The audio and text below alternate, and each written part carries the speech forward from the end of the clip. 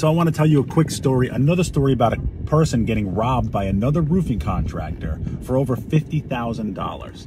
I came in with a price of 26. He tells me I'm way too high. He comes in a price at 26, but takes $3,000 off to get the job.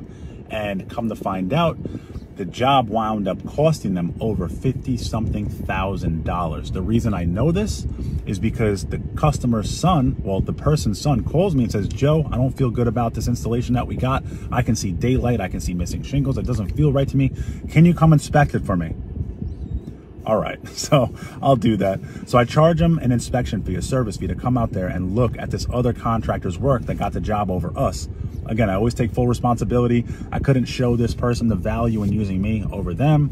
They wound up going with the cheapest option, and now it wound up costing them over $50,000. And I'm gonna go to this roof right now. I'm gonna show you what's going on up there and how this contractor took advantage of them.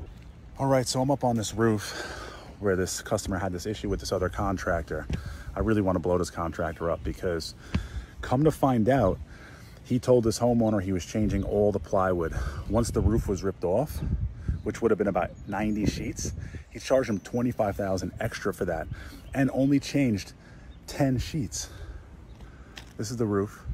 So this customer wound up paying $50,000 for this roof. It's leaking. There's missing shingles. The guy didn't do anything he said he was going to do. He basically robbed them. So here's some of the things that's going on. These chimney flashings all should have been changed. You can see he just put tar around it. It's still leaking in the attic right now, right? You have missing shingles here on the ridge. You can see daylight from the attic looking up, okay? I can't really show you this on video, but the pattern of how they install these shingles is completely wrong. It probably won't last more than 6 years, okay? Didn't change any of the accessories. Look. None of the accessories got changed. This vent's installed improperly. Check this out.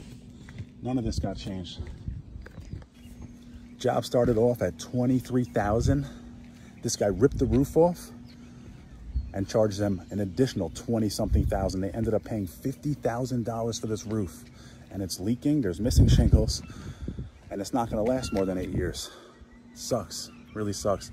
There's another issue that downstairs on the soffits. I'll show you that. So this person had wood soffits before, so the air couldn't go in. So they wanted vented vinyl soffits, which it seems like they did, but they didn't take out the wood from underneath there. So now this is useless, right? Not only did they not do that, they didn't even use the right parts to install it on the edge here. Also, there's no edge here to hold up this edge. So this is gonna all fall down. The whole house. So now all this has to be redone. Another thing that should have been done was this wood here. You see how it's rotting? This molding had to come off so they can put the proper piece to attach the soffit to. And then this should have been capped in aluminum to stop the outside elements from wearing it down anymore. Look, I don't need to tell you the moral of this story, okay? It's pretty obvious. So, but I would say this guy has no online presence. They're trying to call him to get in touch with him. They don't even want to deal with him, right? So they're just going to accept the fact that they just wasted $50,000. Now, they could have invested 26, but instead they wasted 50. It's sad, really. I'm not happy about this. It doesn't give me any sort of satisfaction to know that they got because they didn't use me. I wish it didn't happen, but what makes me angry is that this guy's gonna go do this to more people. He's probably, of course, he's already done it to everybody. This is how he operates, right? And this, the sad reality is, this is what goes on out there. This is like, I rarely know any good contract. There's like a handful of good roofing contractors that I can name that I'm direct competitors with, that I run into their estimates all the time, and it's fine. Like, there's plenty of business for everybody. I support everybody. But there is way more of these guys than there is reputable contractors, and this is a big problem. A big problem. Okay, so that's what makes me angry about it. What you gotta do is do your research. Look up a reputation. Buy off of that. Don't buy off the price, because I'm telling you, there's companies out there that do this every single day. They'll rip your roof off, they'll rip your house apart, and they'll say, hey, John, Jim, Kim, it's an extra this, it's an extra that, it's an extra this. They'll make your life a living hell. I see it every single day.